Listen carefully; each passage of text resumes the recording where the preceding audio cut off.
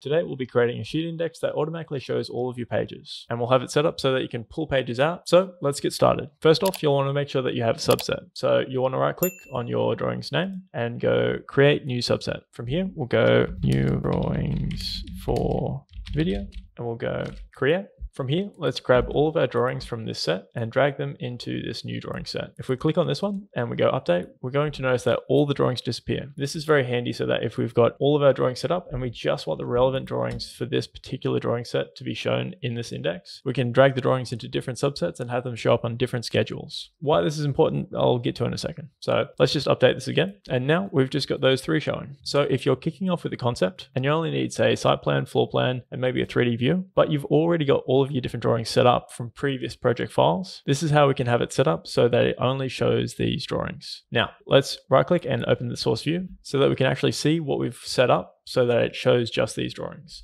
Let's go into index settings, and within here, this is the one that we've got set up here. So all we need to do is go add criteria and we'll type in subset. We'll go double click. And from here, I'll delete the original. From here, I'll just click on the value and then I can click which subset it's going to draw from. So for this one, DA drawing set. And after that, it's just a matter of adding in what information we want to show in the actual schedule. So for this one, it's layout ID, which if we just go add field and go layout, and then we scroll on down. Yep, this one's grayed out because we already have it selected. So if I was to say select it, remove it, and then go add field, and we type in layout ID, and I double click layout ID, then it'll come up here now. So I'll rearrange these.